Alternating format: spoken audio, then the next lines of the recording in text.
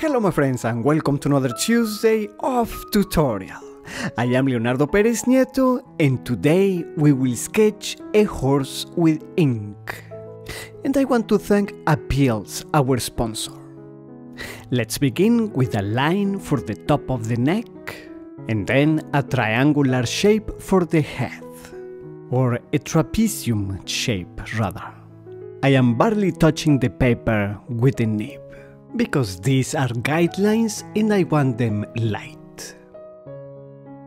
One of the front legs will go like here, the one that is stepping up. We mark the volume of the body, and this is the rear.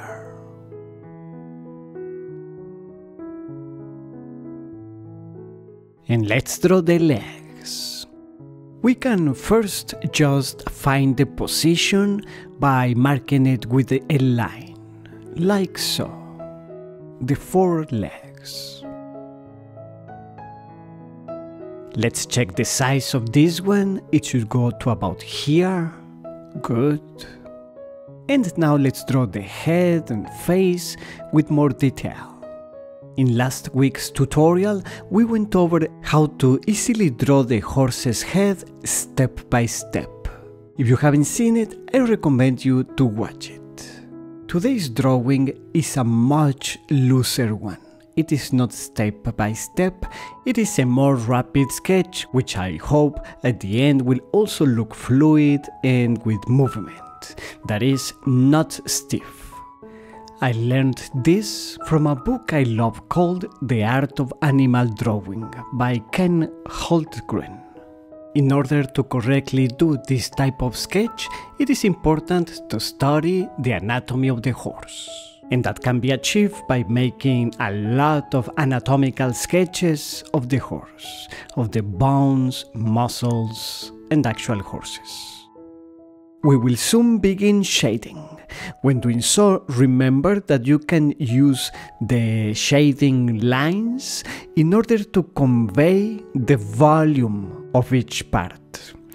Wrap your lines around the shapes. You don't need to do this always, but you can do this to help you represent the volumes, as if drawing on the actual rounded object. And while I continue drawing, I want to briefly talk to you about Appeals, our sponsor. As you probably know, Appeals are a unique fabric decal, that is a sticker, that can be applied to your phone, water bottle, and more.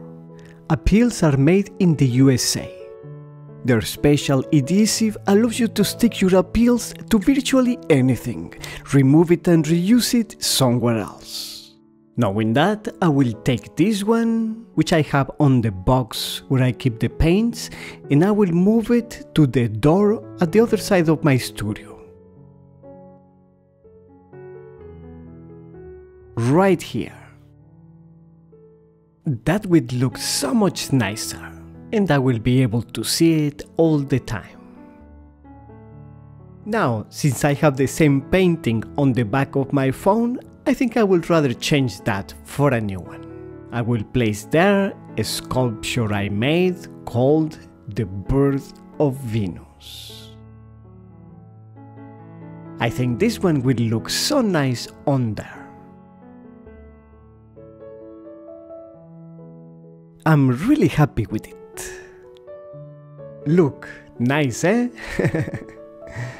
And to end today's decoration, I'll place this artwork on the side of this wooden cabinet where I keep my pencils and pens. My studio looks so much nicer now.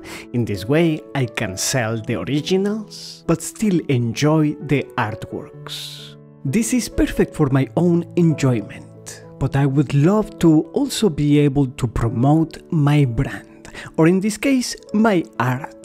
So I go to the Appeals website, upload my work and design my appeals.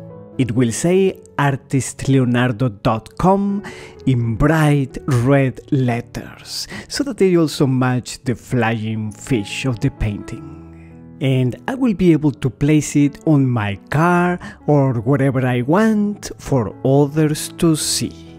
I look so much forward to getting it. Visit Appeals to order yours. You can choose from their great designs or create your own using the artboard.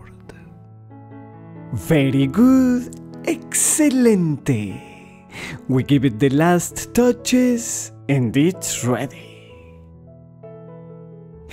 If you enjoyed it, please give it a like, subscribe to Fine Art Tips if you haven't done so already, don't forget to visit Appeals using the link below, and I will see you with more creations on Tuesday.